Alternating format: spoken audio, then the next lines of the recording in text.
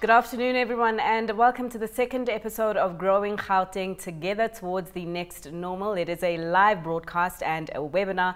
My name is Fifi Peters. The topic for today's discussion is the role of infrastructure technology and logistics towards that next normal. It's a simple equation. More infrastructure development does equal more economic growth, and Africa does have a compelling case for accelerating infrastructure development with major current deficits in the power generation, water and sanitation, as well as the transport sectors. On the one hand, Africa's vast infrastructure deficit, which does run into the billions of dollars, is a hindrance to growth. But on the other, it presents an opportunity to leapfrog new and more efficient technologies to close the gap.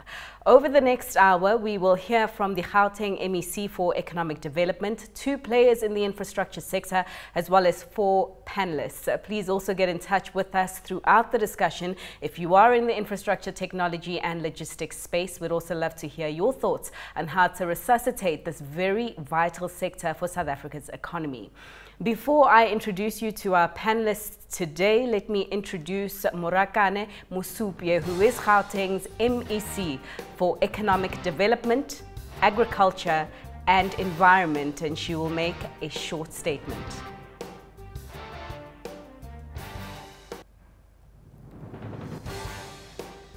The role of infrastructure towards the new normal. Investing in infrastructure is an essential enabler for promoting diversified and inclusive growth in South Africa, not only in the province and the continent as well. The attainment of economic growth and socio-economic mobility of our people depends largely on creating a society with sound economic infrastructure facilitation to aid commerce through the provision of power, as in electricity, comprehensive road, rail, and sea connectivity. This approach is in line with the 7 priorities as set out by the Premier in the GGT 2030 vision, which is a policy document for our province, the province of Gauteng. This is with particular reference to the 2nd priority in the GGT 2030 policy document, which states that the economy, jobs and infrastructure, which aims to create a growing, labor-absorbing, inclusive, innovative, sustainable and globally competitive economy. This vision identifies the following apex deliverables as drivers of recovery in the next normal. There's 4 main pillars. The first one is reindustrialization of the Gauteng for the 21st century through multi-tier SEZs and high-growth sector programs, the SEZs being the most apex pillar. The second pillar is creating the enabling conditions for a high-growth economy through catalytic infrastructure programs. These are driven mainly by DID, which is one of our main departments in terms of infrastructure development in the province. The third pillar is bringing opportunities to the many and confront equality at the spatial level through the Township Economic Development Policy and Township Economic Revitalization Strategy. These 2 strategies were adopted by EXCO already, so they are in the process of implementation already. So the last pillar is systematically confront youth economic inclusion through the TEPA 1 million program and youth workforce program. It's one program basically with 2 sub-pillars. As we play our role in this industrialization drive, we will be implementing an infrastructure-driven multi-tier special economic zone program in order to transform Gauteng into a single multi-tier integrated special economic zone in line with our city region approach.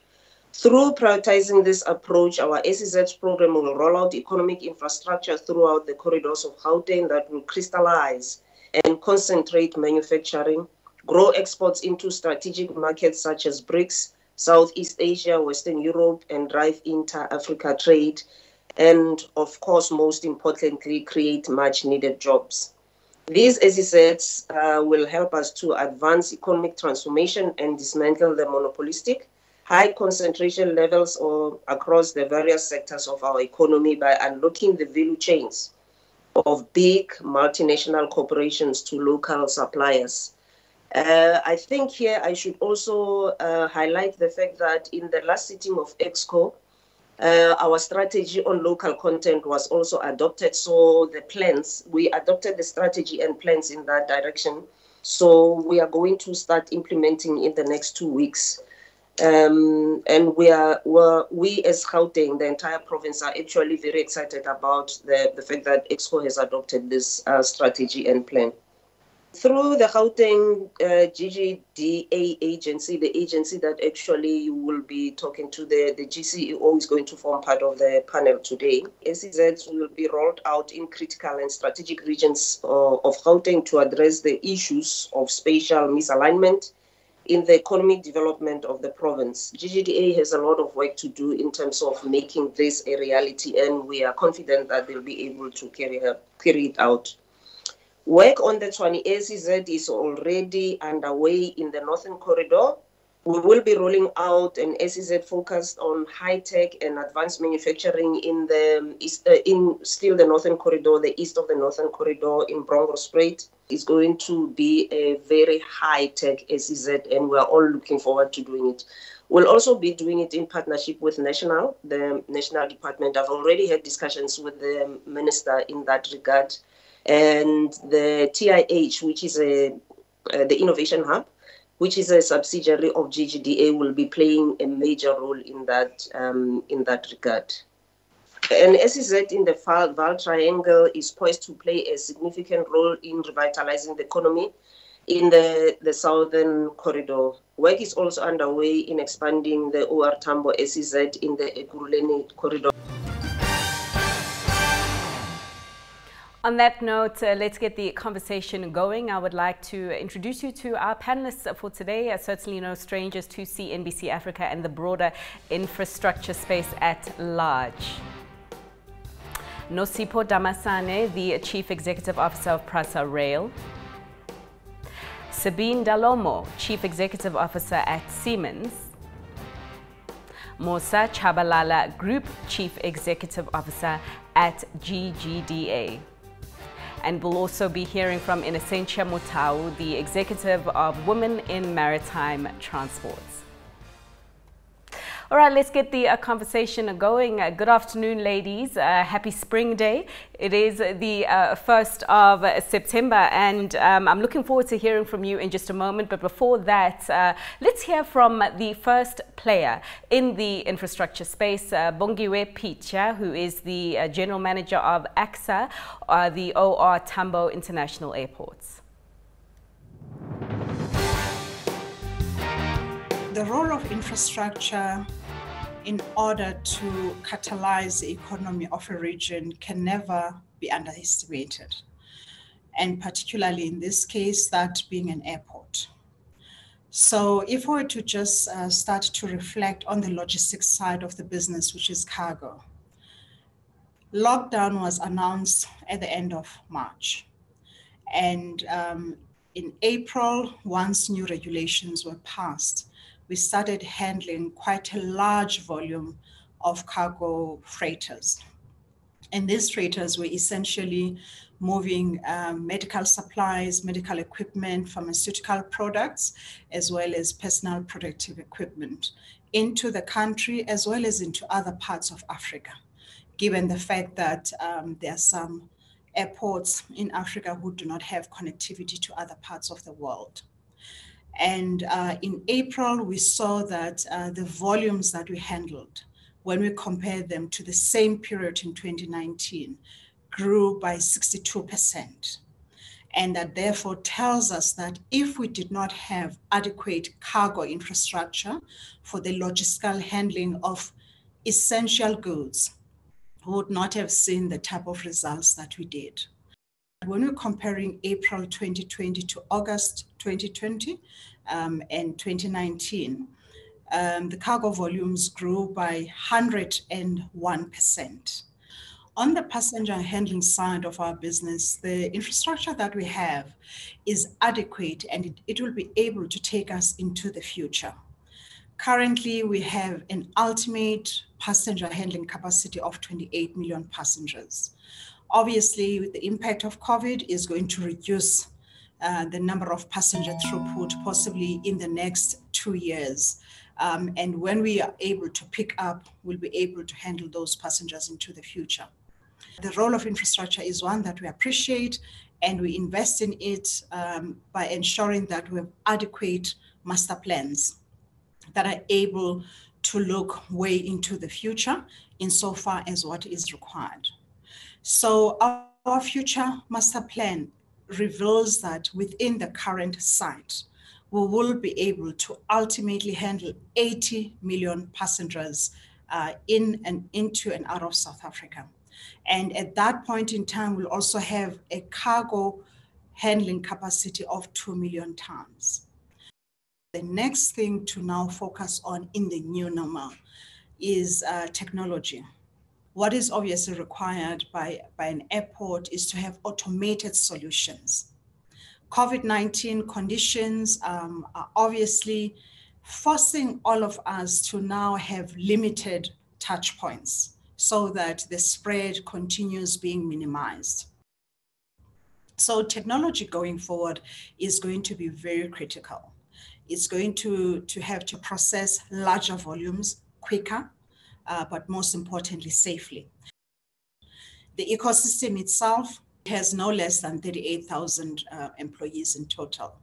So having the right infrastructure also enables the economy, not only through the ability to have foreign direct investment in a country, but through the creation of jobs within the country. Right, now we can officially get the conversation going, and I'd like to, well, you've already heard who we have on the panel. Ladies, good afternoon and happy Spring Day to you all. Mosa, I'd like to begin with you because we have heard from the MEC of Gauteng and the various infrastructure plans on the go that your department, the GGDA, specifically have been mandated to action. I want to speak to you about, how things are going. Is everything on track, and to what degree has COVID-19 possibly thrown a spanner in the works of some of your plans? Good afternoon, and thank you very much.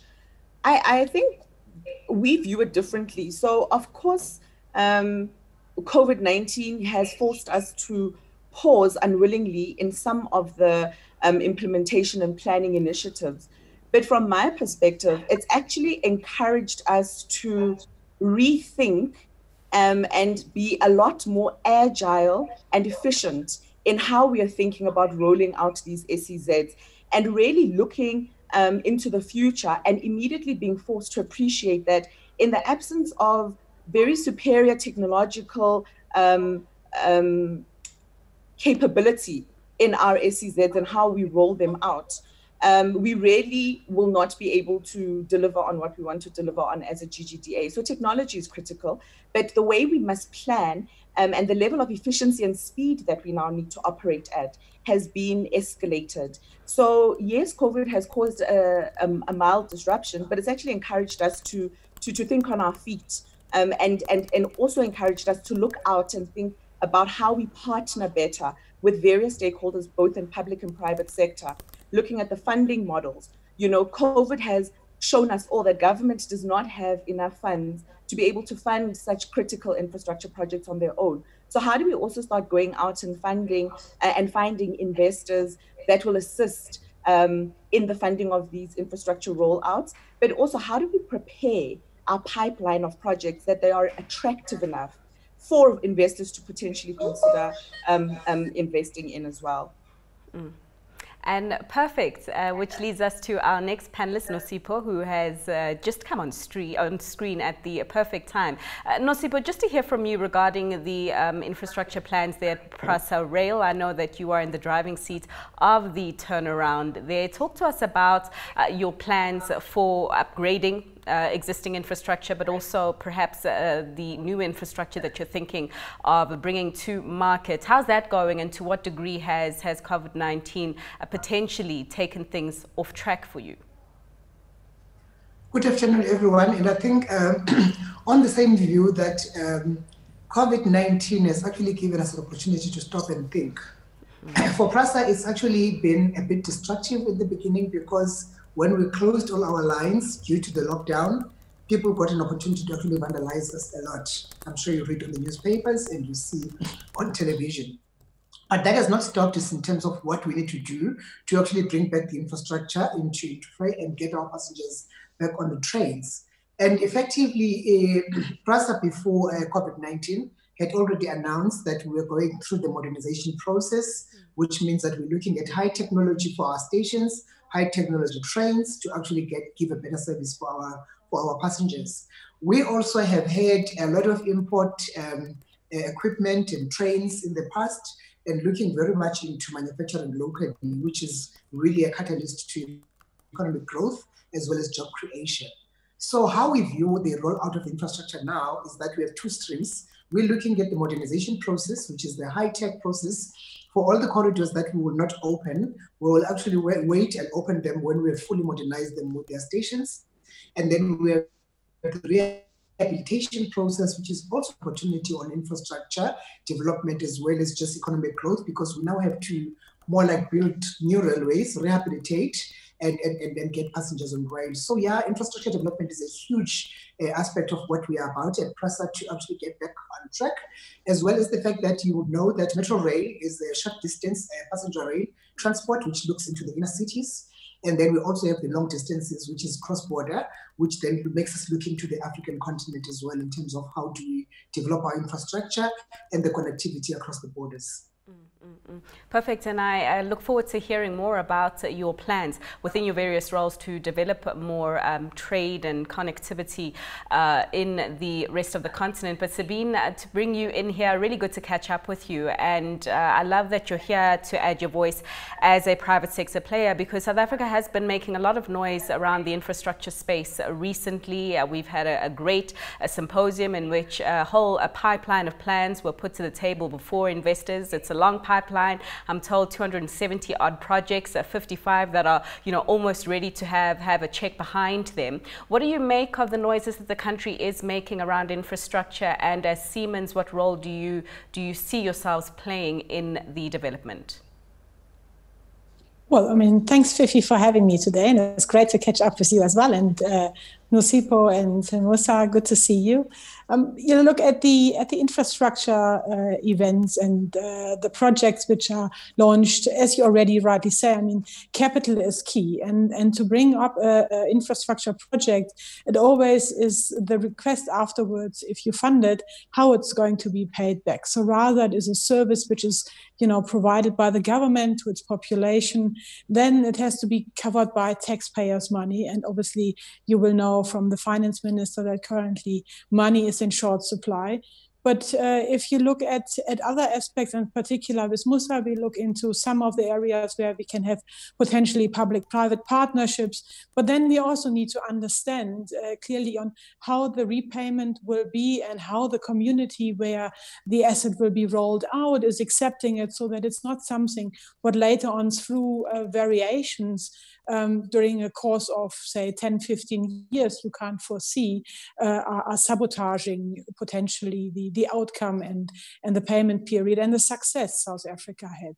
And I think we have in South Africa one great example in the infrastructure environment, specifically in the energy environment, and that is the renewable IPP program, which was rolled out, and where South Africa has been receiving awards because it's the best program worldwide at a given point in time, and it has shown on how these kind of projects can be rolled out successfully, as well as for the interest of the investor and the IPP. But I think particular around infrastructure projects, what needs to be considered is also the phase of the rollout, and Nosipho spoke to it, and you have seen it on TV, is that in the midst of desperation of individuals, damage is done to infrastructure which is there to serve the poorest people of the population, but unfortunately the need is so big that even that what is there for serving these people has been sabotaged, and obviously that comes at a great cost to the state and in that case to PRASA. All right, Sabine, let us take pause for a moment and actually hear from another player in the infrastructure space, adding her voice to this very important discussion. That is Rosella Dingle, who is the CEO of Rainbow Junction.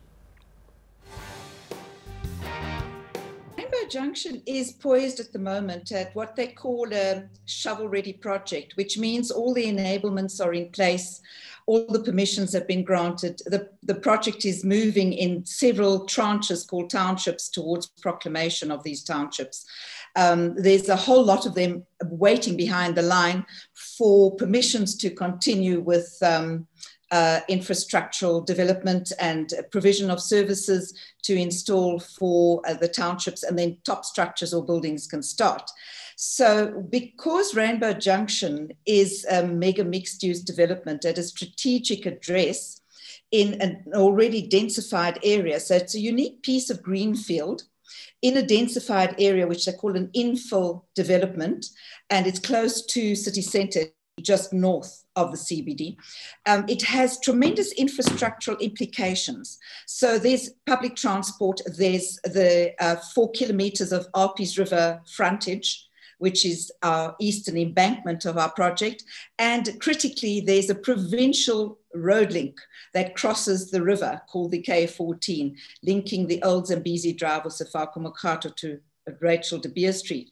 Now, the Alpes River project and the bridge, the K14 bridge, those two projects are sitting in the hands of decision makers at the City of Tshwane and the Gauteng Roads and Transport Department. Both those decisions pending when unleashed, and we're expecting positive decision soon, will stimulate post-COVID economic growth. So because they have ramifications and implication on driving economic growth into a region of the capital city called the Zone of Choice, immediately then construction jobs are created, operational jobs are created.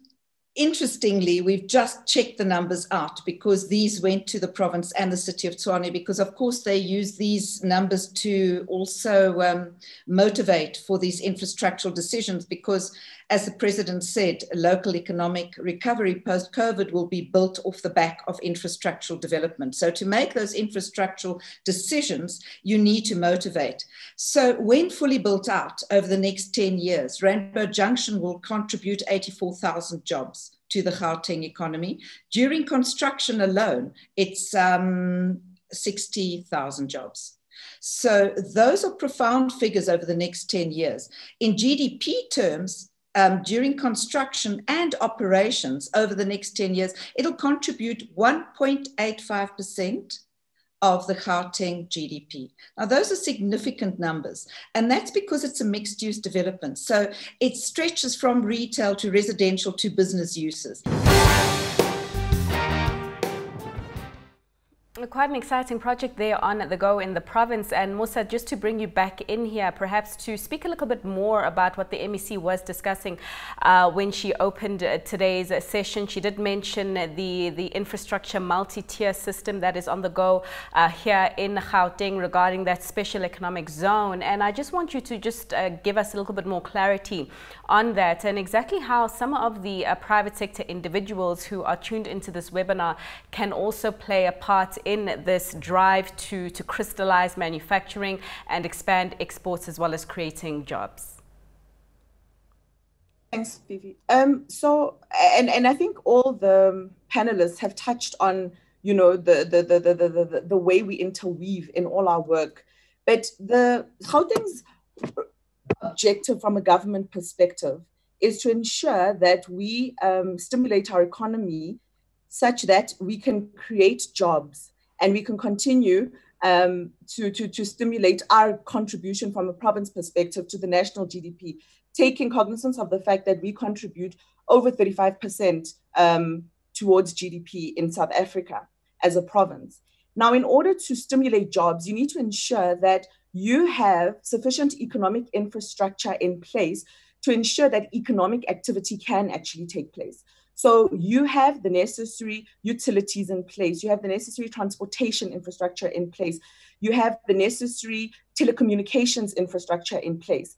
And so what the special economic zones do, and from a Gauteng perspective, a multi-tier model, is that in all the 5 corridors of the province, we will have SEZs that have very specific industry and sector focus. So in the Northern Corridor, which is the automotive city that will be rolling out over the years, we have the auto SEZ, and we're also going to have the high-tech and advanced manufacturing SEZ.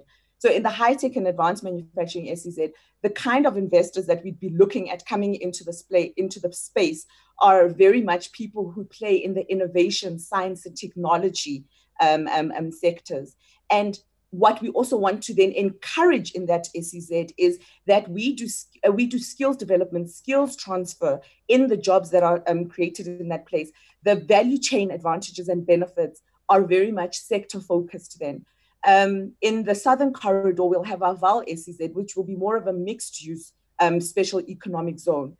And again, in that spaces, we encourage investors, manufacturers, people who have projects and investors who are coming to the space, whether in manufacturing or other capabilities, to ensure that what they provide and what they produce also supports us as a government, because our agenda is a social one, to ensure that we do job creation, skills development, to ensure the MEC spoke about localization. We would, as a country, want to ensure that as we bring, whether it's foreign direct investment or domestic direct investment into our province, we are ensuring that we are also localizing what we manufacture in South Africa. And we are also ensuring that we are able to export it and offer it to the world as well. In the Western Corridor, we'd have an agriculture and agribusiness and agri-tech focused SEZ.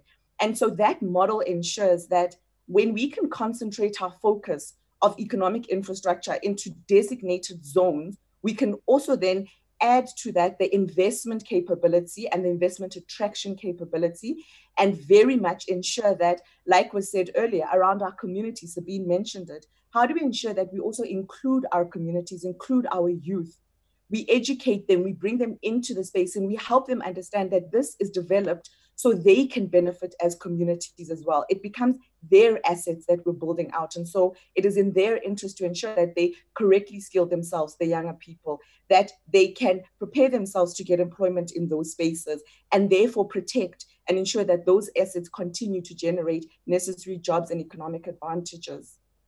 Perfect. And Nosipho, I mean, just to comment on what the current expansion and infrastructure drive of the province means for you. You did touch on the fact that the rail right now is undergoing a huge modernization and digitization process.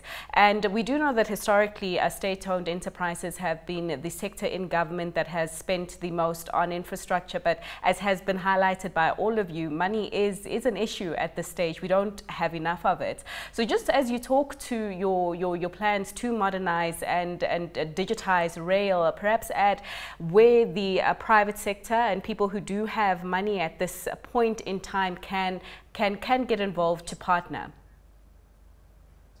I think basically for us it's starting with going back to basics and just getting the passengers to go to work. You know, you talk about economic development, and our role is actually very primary to the poor person who actually goes to work to do the work that we talk about. So effectively, that's our first starting point. So our phase one, in terms of what we are doing, is just to rehabilitate the system that we have to actually get people to work.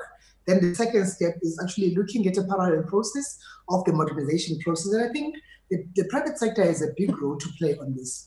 The private sector, as in big business like Siemens and Sabina represents, but also developing SMMEs, because it's not just job creation that is important in our country, it's also creating and facilitating trade for the small businesses to actually have a place to play these IDZs, as well as the manufacturing of trains, as well as the infrastructure that we'll be investing in. So the way we're looking at it is that we will do a parallel process at some point. COVID, as I mentioned, made us take a step back.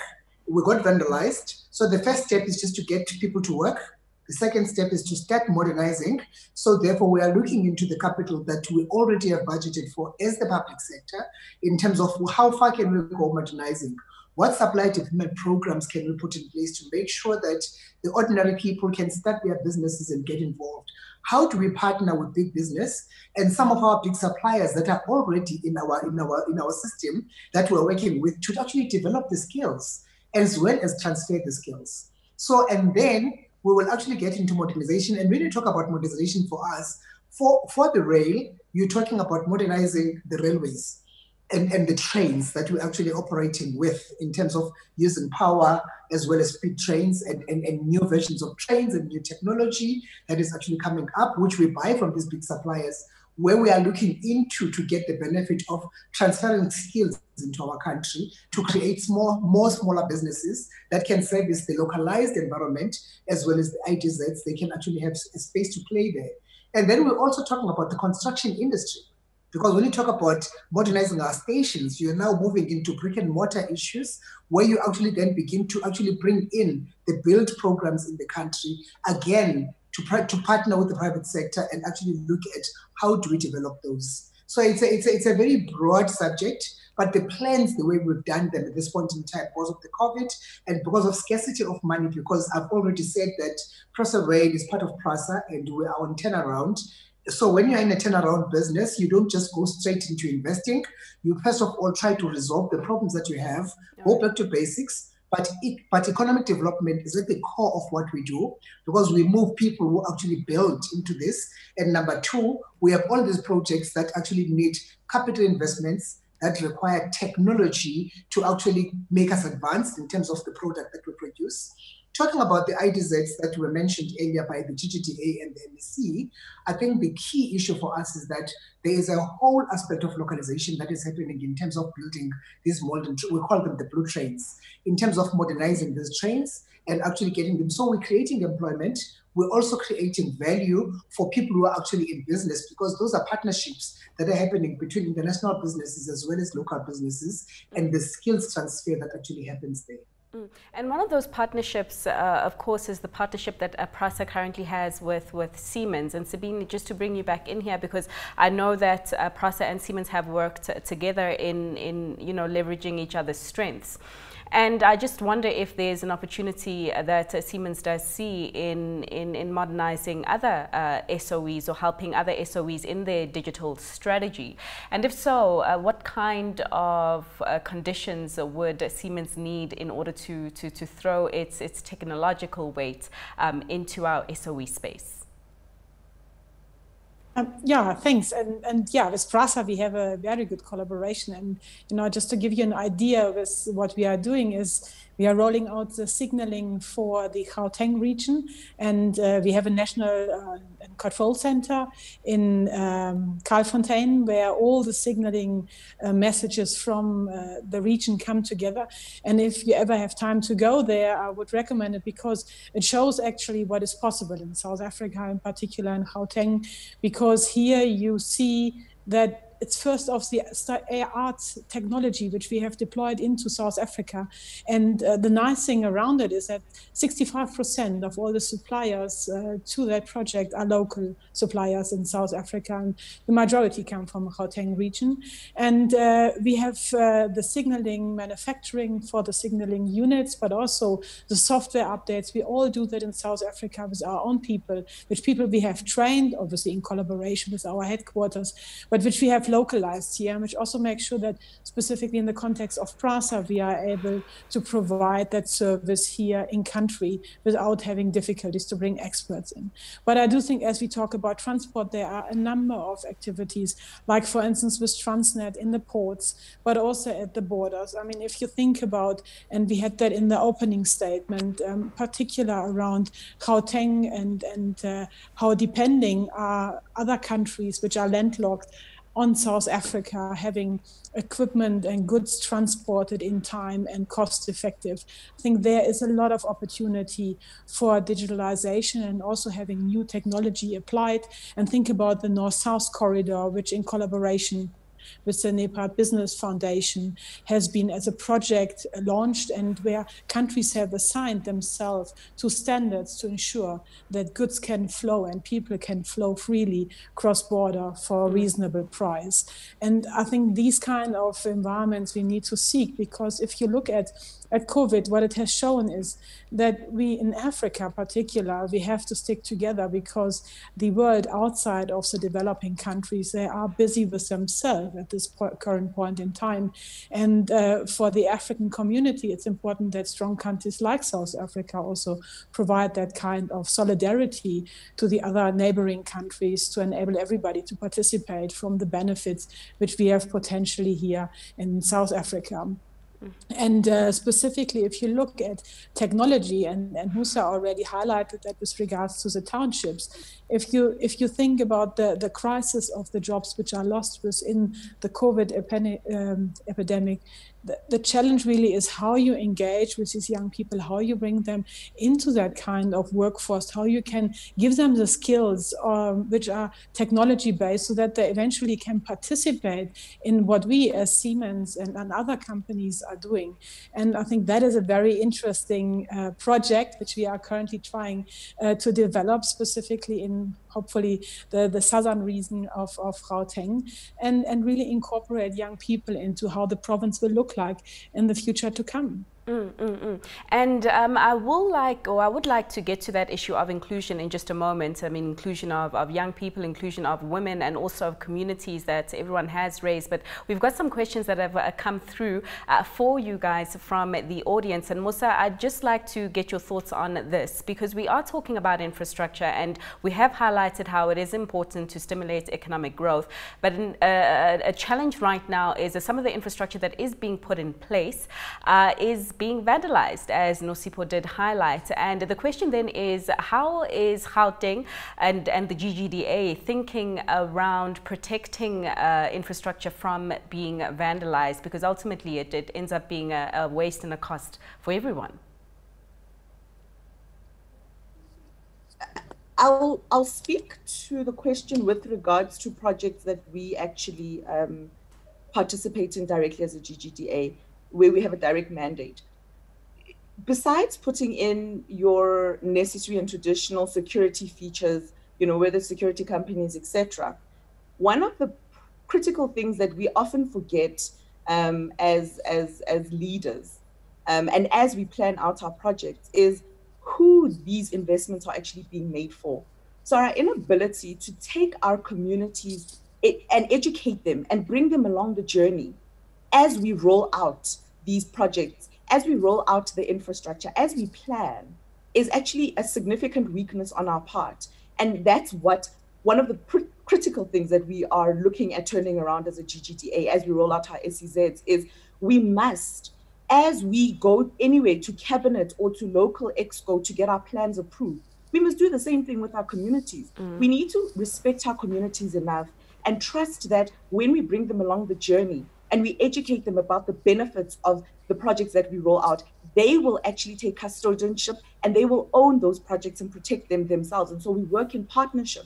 And as we roll them out, we create the jobs. Nosipho spoke about it in the phased approach. So at a construction level phase, you ensure that you create job opportunities and job packages for the community.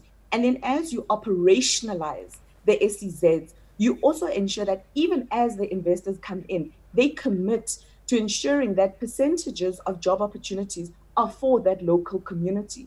Because when the community owns it, they will protect it as well. But that comes with the prior step of educating them. And we must start respecting, our communities to that level. It is not only us at this level that needs to understand what is going on. We must filter it all the way down.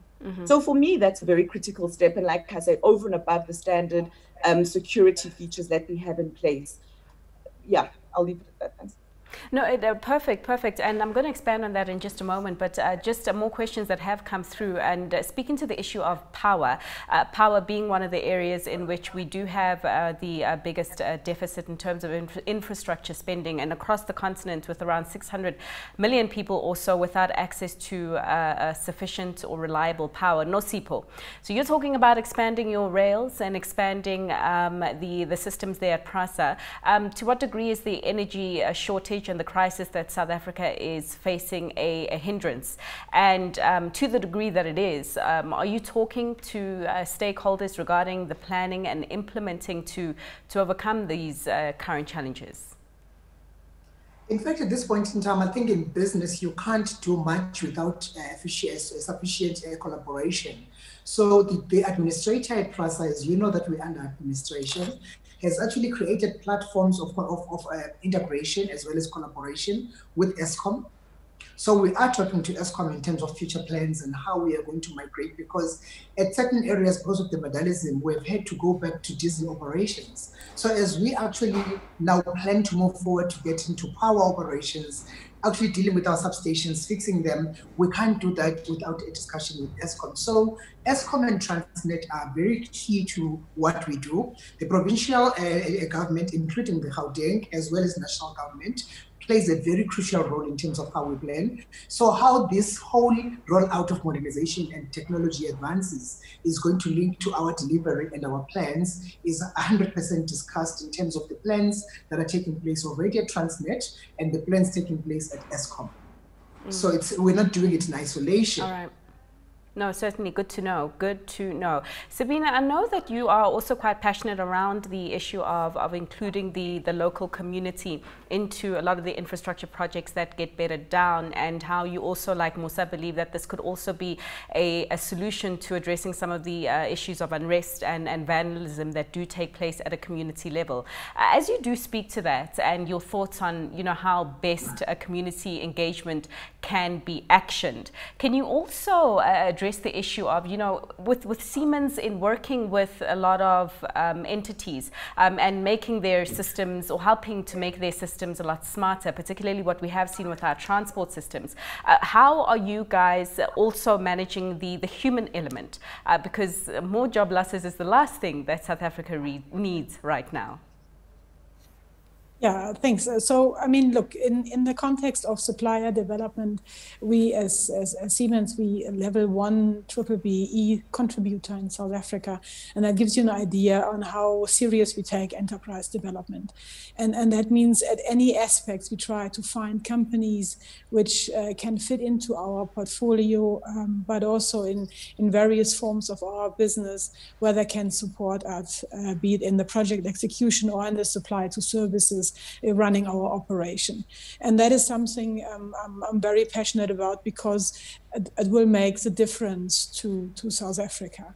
But, when you look at the communities, the biggest challenge when you go out and specifically as the unemployment rate is increasing. So as you go and you take on a station or a power plant, wherever there is infrastructure business required, then people see foreign people coming in, they don't know, not foreign, maybe foreign to the community, and they ask themselves, how can I participate? And that is not as easy, because often skills level are not there in order to start operating in a very complex environment like what we would do in a power station or at the PRASA rail line. But what we do is we look together with the community leaders to which extent we are able to incorporate them in the work which has to be done. And that is from community to community different, because they all have different skills because of historical background and also the demographics within the community. And sometimes it's the soup kitchen which we organize with the women from the community, or it is really having a basic labor work contracted in. And as Musa said, incorporate them timely so that they have a chance to understand what is going on, then rather bless them with some kind of solution which I might not know and not be aware of. And this is really, I think, the fundamental change. But I don't want to repeat myself, but that's why exactly the work with Musa is so important around the township economies, is to really get the skills up so that when you start rolling out a project, you immediately can start sourcing from the communities, because you will find the skills in the community, and so they will look after the assets. And that is, I think, a win-win, not only for us as a company, because we need to take security of our staff very seriously, but also, for the state and for the community to have an asset which is working for the desired purpose. For sure. And just one last note on the issue of vandalism and also tightening up security. Nosipho, to you specifically, there's a question that has come through from the audience regarding your plans to protect PRASA infrastructure. Perhaps if you can just elaborate more on how you intend on doing this, specifically with the new infrastructure assets. I actually wanted to respond to that question before it was asked. I was just thinking that I wouldn't have done justice to talk about PRASA and the vandalism and not talk about the plans that are in place at the moment. That are actually, and the plans are actually, you take them from different levels. There's so much we're doing at executive level. There's so much that government interventions are actually beginning to come and to take place to actually assist in terms of this crime. Because as you can see that the crime that's happening at PRASA at this point on vandalism has become a national challenge. So effectively, the minister has actually established forums that he will actually be talking about that are beginning to look at PRASA holistically.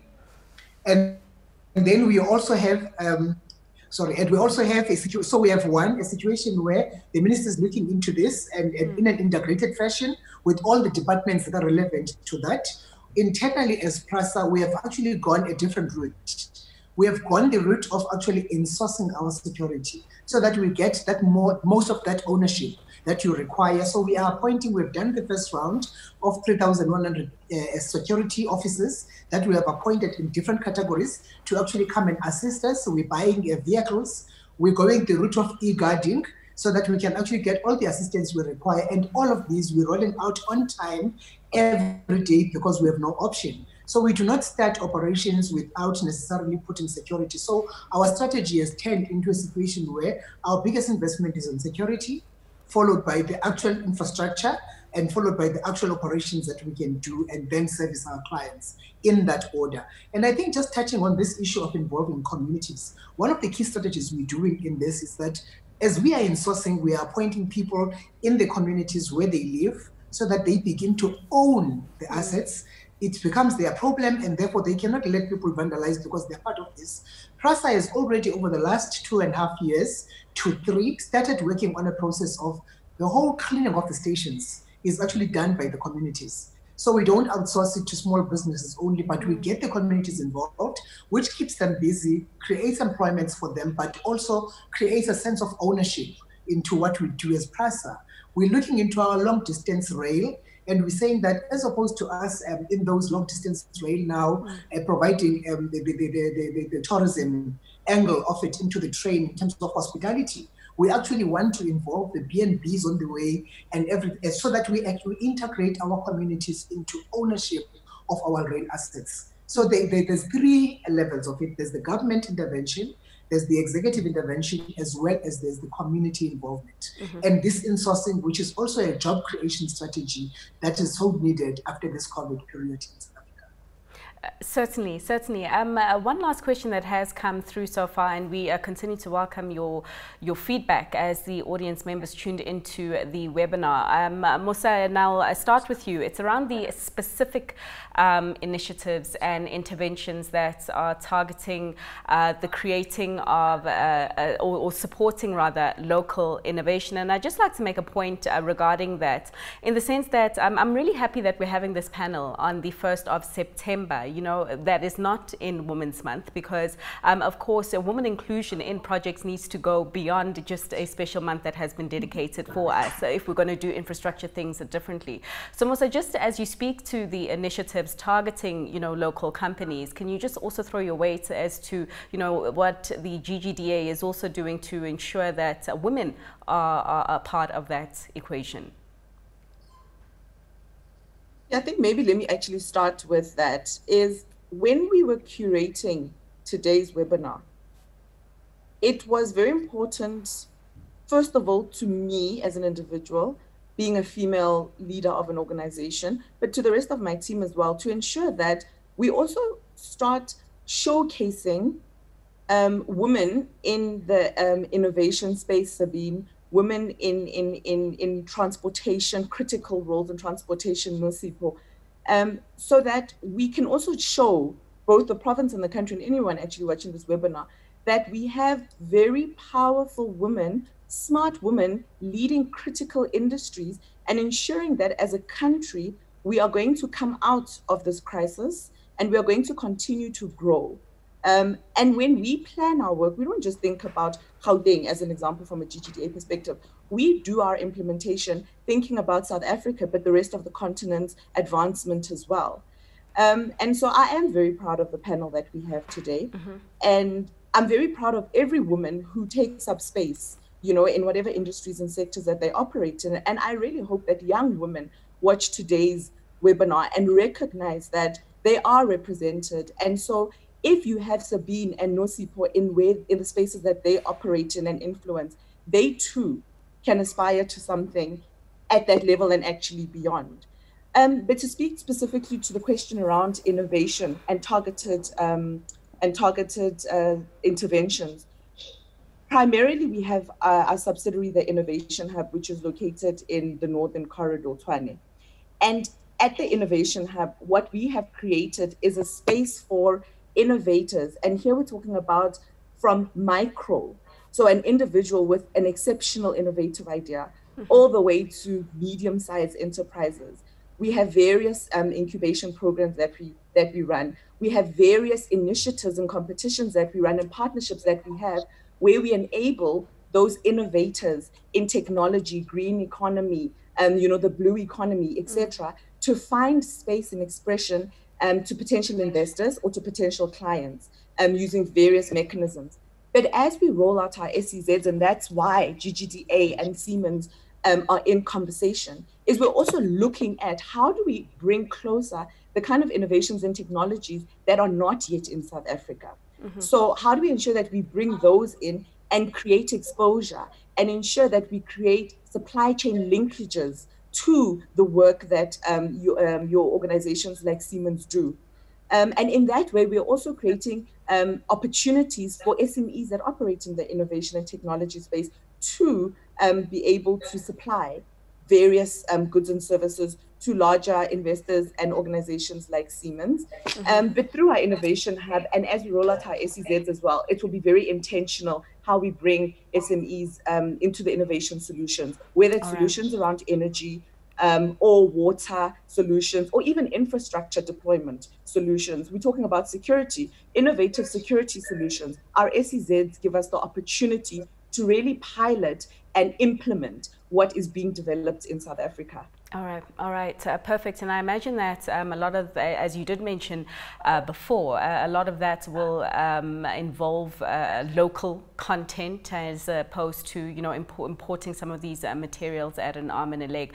Ladies, we are getting into closing comments. We are about to wrap up the panel, and there's a couple of questions that have come through which I'm going to try and weave into one, and it is really around funding, which has been a challenge or a constraint for the infrastructure space historically.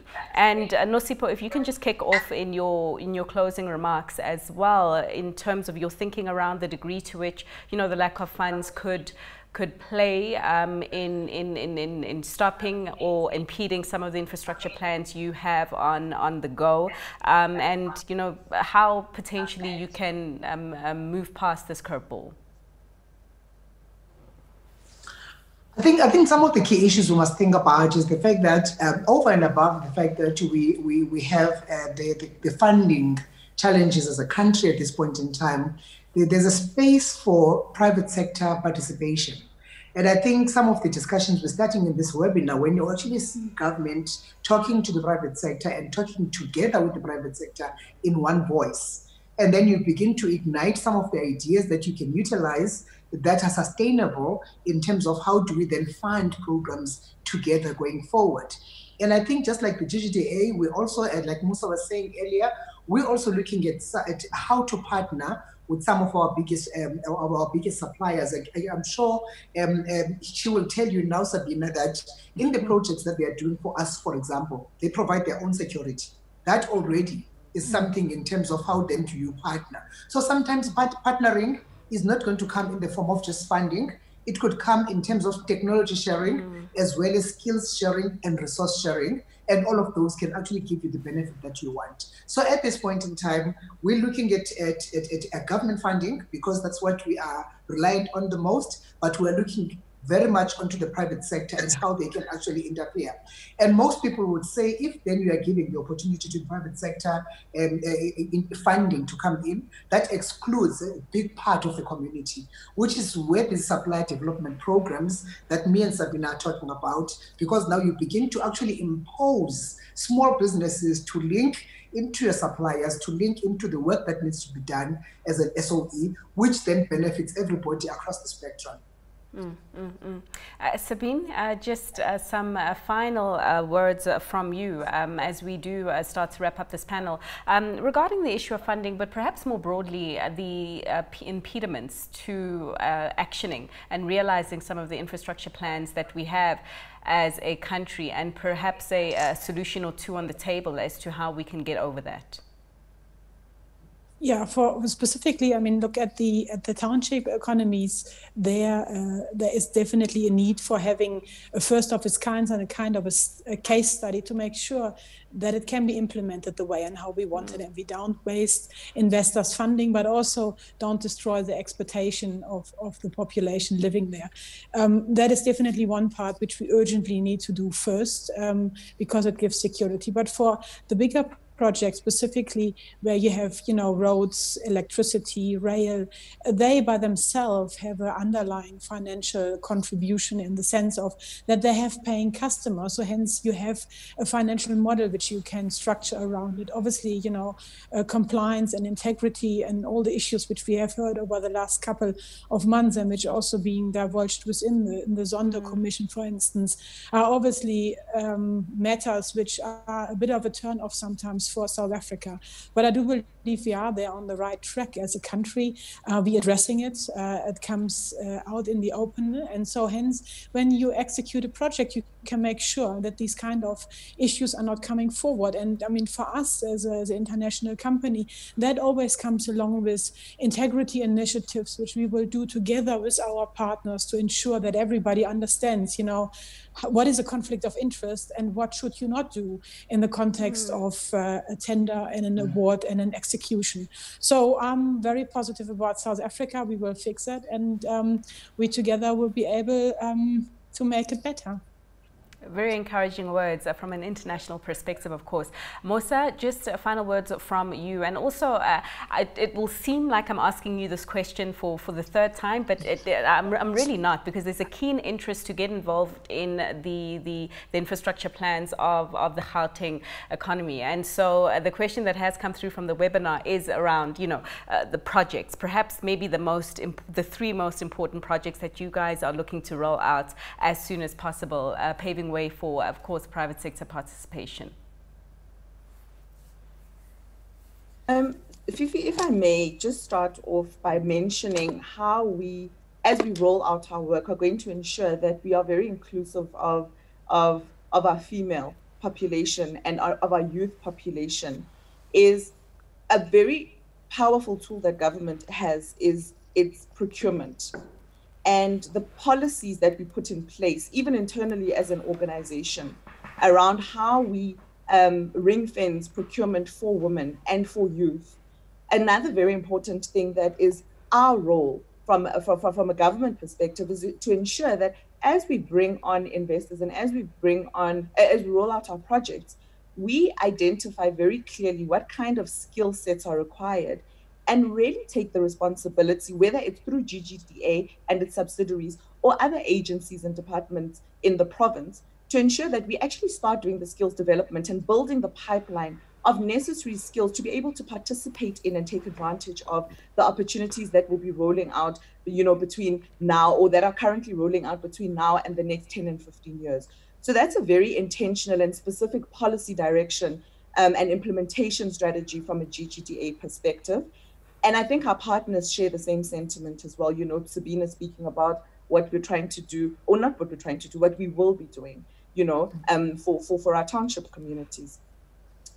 And then having said that, in response to your question, is I want to highlight three key in the SEZ model, but three key corridors that, you know, significant priority in is definitely in the northern corridor, our high-tech SEZ, especially because of what we have now learned through COVID, is the absence of a very intentional focus and investment in technology and innovation is going to result in us as a country and as a continent really not participating meaningfully in the direction that the world is going. And we're going to continue to be a basket case that is always needing to receive, as opposed to a bread basket that can offer in abundance.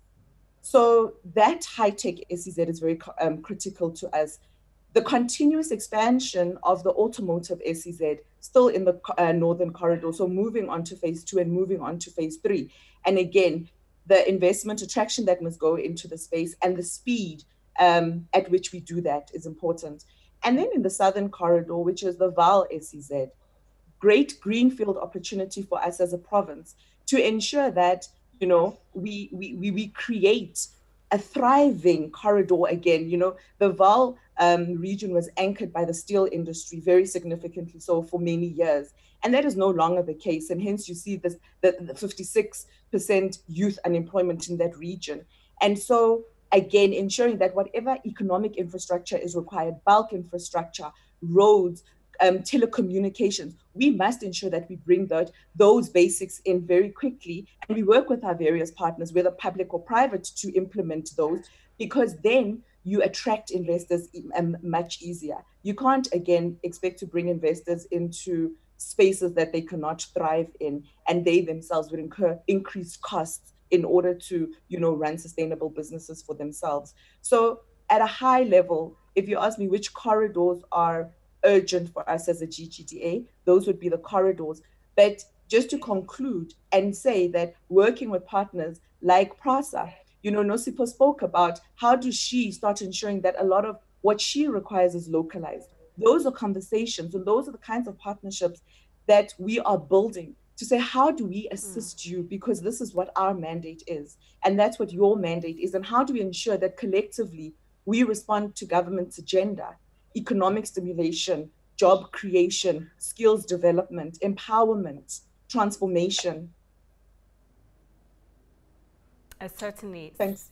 Certainly, Musa, I agree with you 100% there. This is a very big problem that we are facing, and there is no one who can do it alone all over the world. But ladies, we are out of time. It has been a great discussion for me, and thanks so much for all your insights. Thanks once again to the guests, Nosipho Damasane, who is the Chief Executive Officer at PRASA Rail, Sabine Dall'Omo, the Chief Executive Officer at Siemens, Musa Chabalala, Group Chief Executive Officer at GGDA, and we were not able to hear from Innocentia Motau, the Executive of Women in Maritime Transport, due to some connectivity issues, really speaking to the challenge that we also have in that space of investing more in our telecoms infrastructure. Hopefully we will hear from her at another time. Thanks so much for all of your engagement. I know that we didn't get to answer all of your questions. We'll keep them in mind and pass them on to the relevant stakeholders, and hopefully get some feedback for you on that front. From us here at CNBC Africa, thanks so much for watching. As always, it's goodbye for now.